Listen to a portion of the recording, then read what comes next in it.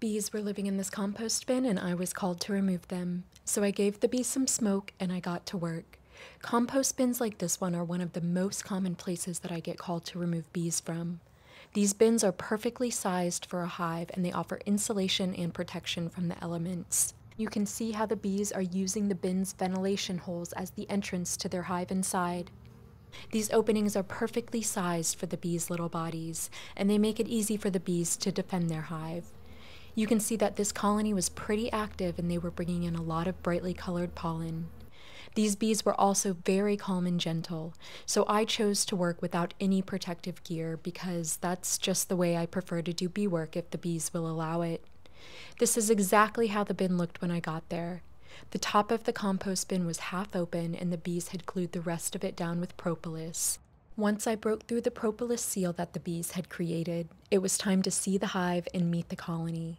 This is always one of my favorite parts of any removal, and inside this bin I found a beautiful hive, and at first glance the colony looked pretty healthy.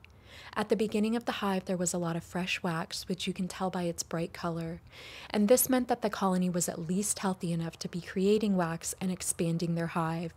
There were also a lot of bees and I could see some older brood comb at the bottom, so I was excited to get to work. After seeing the size of the colony, I got this temporary travel hive and I started removing the hive. Some of the very first pieces of comb that I removed from the outermost parts of the hive were full of fresh honey. So I took a bite and it was delicious. I put the rest of the comb in a feeder inside the new hive so that the bees could have it in their new home. After I finished all of the honey in the comb, I took the beeswax out of my mouth and gave that back to the bees as well. Bees actually use their own saliva and chew up their wax before building with it, so I hoped they wouldn't mind mine too much. Then I got some wooden frames and I started to pull up the next pieces of comb that had fallen to the bottom. The first few pieces of comb I picked up had brood or baby bees in them, and they would be extra important for the colony's survival. Here's what some of the pieces of brood comb looked like up close. You can see those spots are actually wax cappings covering the brood or baby bees that are developing inside the cells. And the pieces of comb just kept getting bigger and bigger, and they had more and more bees on them the farther into the hive I went. You can see that this piece of comb had a lot of brood on it and it was covered in bees, so that would be really important to the hive and to the colony. This piece also had larvae, eggs, and food on it. So I used my smoker to get the bees out of the way for their safety and for mine. Bees will move away from smoke just like other animals. Most of the time, that's what I'm doing when I'm using my smoker. I'm just trying to get the bees to move around or to get them to go where I want them to go. So after I had given the bees some smoke to clear this piece, I began to cut it down to size so that it would fit into the wooden frames of the new hive. This is actually one of my least favorite parts of the removal process. I just hate cutting through the comb and sometimes the brood or the food that the bees have worked so hard for.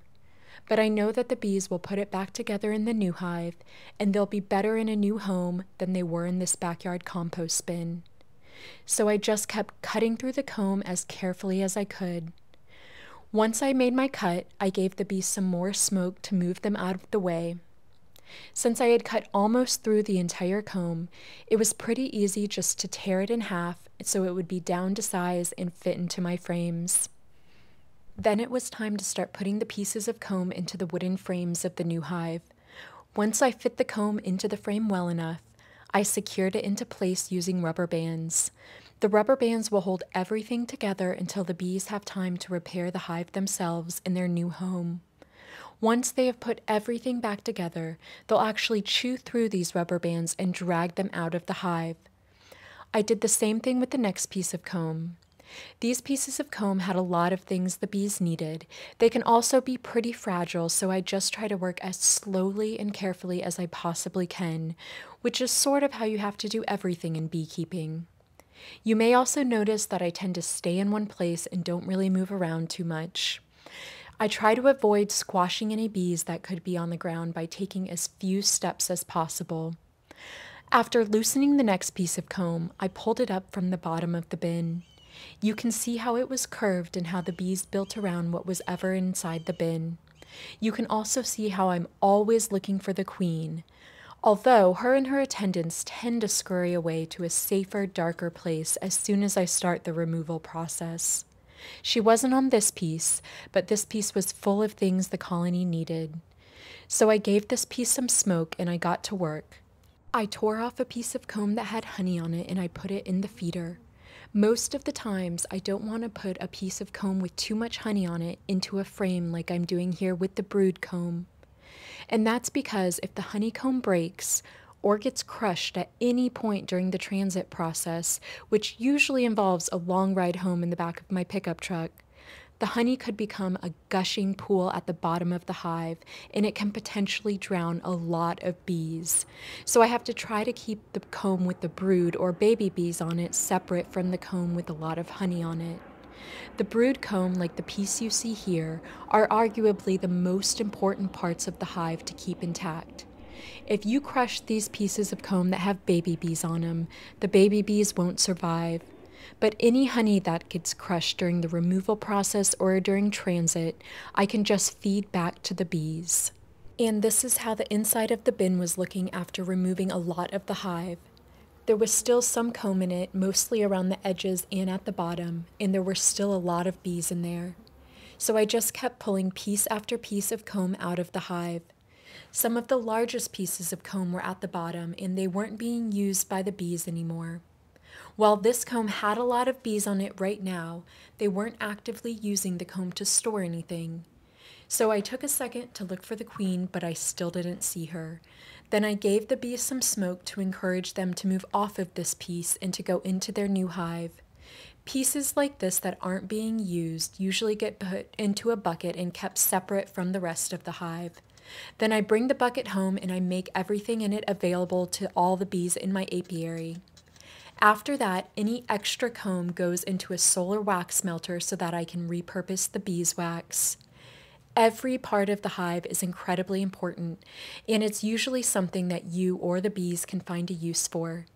I always try my best to let very little go to waste, really because that's how the bees do it. So after I got all of the bees off of this comb, into a communal comb bucket it went. You can see that the bees were starting to get a bit more active, and there are a lot more bees flying around, especially around the entrance of the hive at the front of the bin. But the bees were still not trying to sting me, so I just kept pulling piece after piece of comb out of the hive while looking for the queen. This piece had a lot of baby bees on it, so I carefully put it into a frame alongside the other ones. The bees will connect everything together and make a solid wall of comb. After I had removed most of the comb from inside the compost bin, it was time to start getting the bees into their new hive. With all the bees on the outside of the box, I thought that there was a good chance I'd find the queen there, but I didn't see her. So I got to work scooping bees off the side of the compost bin.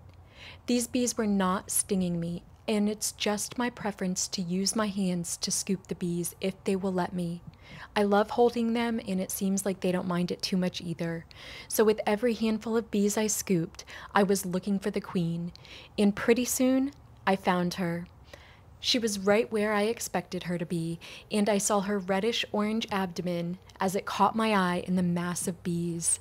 So I put her in a clip to keep her safe.